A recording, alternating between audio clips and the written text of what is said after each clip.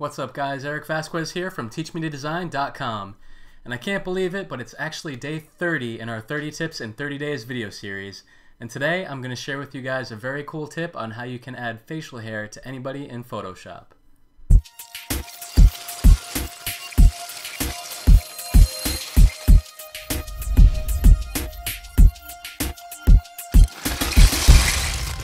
Alright guys, so in this lesson I'm going to show you how you can add facial hair to any of your images in Photoshop. This is a pretty cool technique, and it's something that people ask me about sometimes, so I figured I would come in and share it with you guys. So the first thing you're going to do is come in here and select a default brush in Photoshop actually. Where are you? Yes, we want basically a grass brush, which kind of resembles a strand of hair. So we're going to use that, but we're going to check off a few of these settings here in the brushes panel.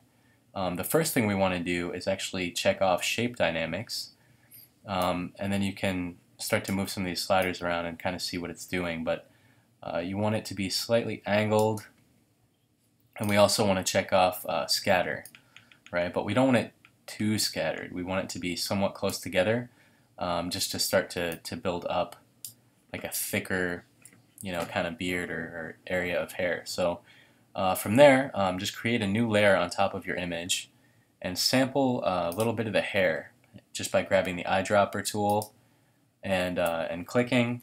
Sample a little bit of the hair color, and then I'm just going to quickly kind of start to paint some of this in. And don't worry, it's not going to look very pretty at first, but you'll see how we can actually build this effect up over time, gradually. And it's really all about just kind of, layering hair, layering it in different values, different colors, and thickness in different areas to give it, a different look, right? You can always come in and, erase it or, mask it out. And you also have this option here actually, which is kind of nice. It's the flip X jitter or flip Y jitter, and that's basically going to either flip it horizontally or vertically, and it's good because it gives you more variation, right? Variation is key when you're doing this kind of stuff. And again, you want to kind of mix in little areas of lighter hair, darker hair, and change the opacity and the size of your brush, right, so that you can make it look more random and scattered. And you're going to hear me clicking a lot, but this is actually probably better to do with a tablet, but I was just lazy. Decided to use my mouse. Actually, it's because I only have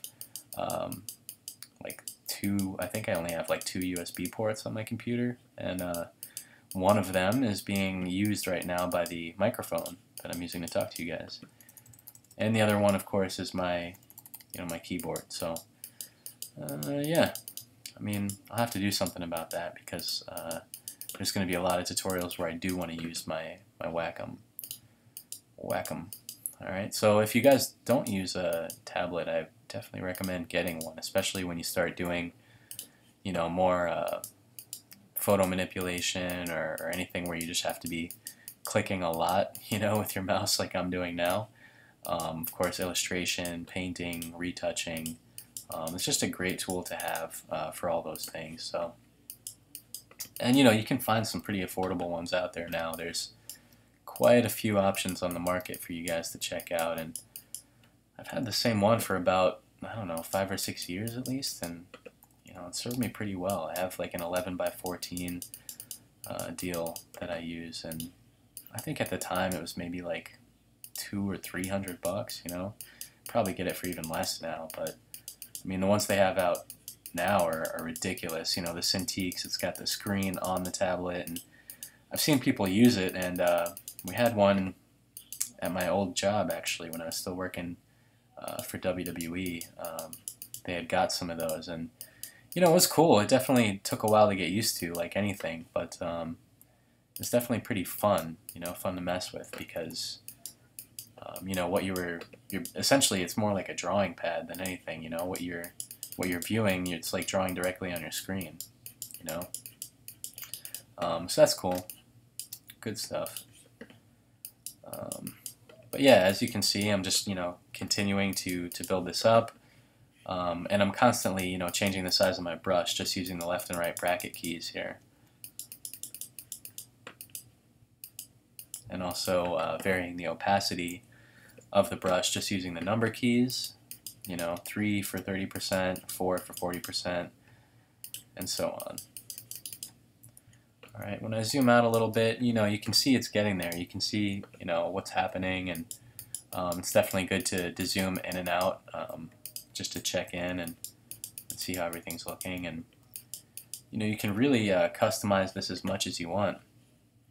And you'll see over here I have my brushes panel open still. You've got pen pressure as an option, but it's not really using that right now just because I don't have a tablet connected. But if you move the count slider up, it's obviously going to make it a lot more dense. The hair will be dense and less spread out, which is good if you want to make it look like a really grizzly looking beard. And that's kind of how you would go about doing that. And this is looking a little bit scraggly, so I'm going to apply a layer mask and then turn up the opacity of my brush and just use black to kind of erase some of these areas. It's okay to have some straggly hair, because even a perfectly manicured beard is going to have some randomness to it and stuff like that. But, I'm just cleaning it up a little bit. Then I'm going to apply the layer mask. And one other thing you can do is select a large soft round brush, right? And use a low opacity, maybe like 10 or 20%, and sample a little bit of the hair color, and then change the blending mode to multiply, and that will darken certain areas that would be a little bit heavier in the shadows, like around the chin, maybe the mustache a little bit. Not so much on the sides of his face, because that's kind of where the light is hitting. But you can kind of see how that's coming along, and I think he needs some more hair kind of underneath and his chin and on the jawline and everything like that. But a couple of people have asked me, and I've seen on Facebook and in the forums and stuff like that, how do you create facial hair? How do you fake facial hair rather? And this is one way to do it. I mean, like anything in Photoshop, I'm sure there's 100 different ways that you can achieve the same result, the same effect. But this is one way that I kind of learned about, and I use it quite a bit. Especially if you want to make somebody look like they have a beard or more growth. All right, so again, it's just kind of layering some of these hairs here. I'm actually going to select a lighter color and mix in a few of these, but not quite that dense. You just want to get a couple of stray hairs in here, and then just paint over it and kind of overlap it as you go. Right? And keep doing this and gradually building it up. I know it takes a little bit of time to get it to look right, but you really have full control over it. And it can be kind of fun. It's kind of you kind of zone out and just have a little bit of fun doing this, and I certainly enjoy it. I thought you guys would find it to be a helpful tip as well. And if you really want to go all out, you could even make a few different types of facial hair on different layers that you can kind of turn on and off, to customize it and see what you like, and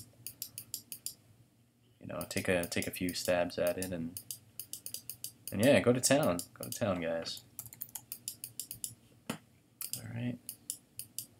So you see, I'm just kind of working on the stash a little bit. And again, if it's looking a little too messy, I'm just going to apply another layer mask and kind of come in and take a few cuts out of it here. Right, I'm just using a solid black with the same brush and going over certain parts that I want to manicure a little bit more. Right. See if I, if I duplicate it, it's even thicker. You really get that effect. But you can lower the opacity a little bit more, add some shadow to it, which I might do actually a little bit of shading below. Just forgot to change the blending mode to multiply. And that kind of helps a little bit, just darkening underneath, And yeah, I think you guys kind of see how this works. It's cool, Gonna grab all these layers, just put them in a group so you can see the before and after. Before and after. I think he looks much friendlier with a beard, personally, so beards are cool. Not everybody can grow a good beard, though. Mine's a little patchy, but what can you do? Anyway, guys, that's about it. This is the last day of our 30 Tips in 30 Days video series. I've shown you guys a lot of cool stuff that you can do in Photoshop and Illustrator, and really just scratching the surface. I could go a lot deeper with any of this stuff, but the main purpose of this was to show you guys, some of the things that you can learn by following Teach Me to Design, watching our channels on YouTube, signing up for our boot camps and our email list, and the best is yet to come. So I hope that you will continue to watch. I've got some great ideas that I think you guys are really going to enjoy. So stay tuned for that and let us know how we can help you design better.